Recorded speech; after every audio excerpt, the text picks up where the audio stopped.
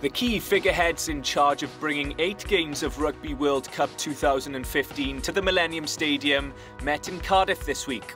As the countdown continues to the 2015 tournament, WRU Chief Executive Roger Lewis welcomed England Rugby Chief Executive Debbie Jevans to the Millennium Stadium.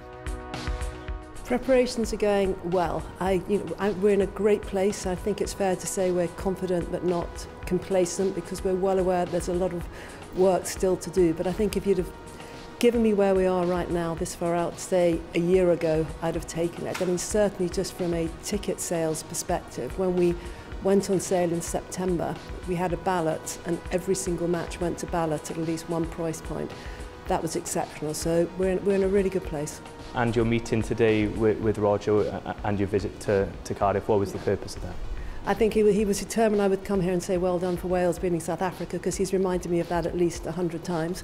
But no, it was to come and see the stadium, just to hear from him whether he was happy with the planning, because we have a very close relationship with the stadium, with the union, because we're delivering it together. So we had a walk around and looked at the facilities. We're standing here in the change room, which is just fantastic. So I think from where I'm at and where he's at, we're in a good place. We're happy, and what our job is just to ensure that we deliver a stage on which the players can compete to the best of their ability, and we're determined to do that.